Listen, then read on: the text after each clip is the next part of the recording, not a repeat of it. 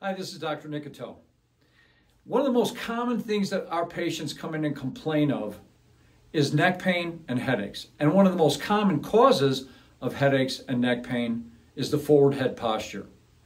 When your head is too far forward, the weight of your head is being carried right at the brainstem. These are the nerves that would control things like hormones and emotions and immune system.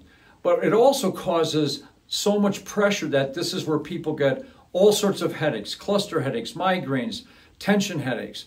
The most common cause of this is when people have traumas like whiplash injuries, which causes the nerves to fire too hard in the front, telling the muscles to pull the head forward.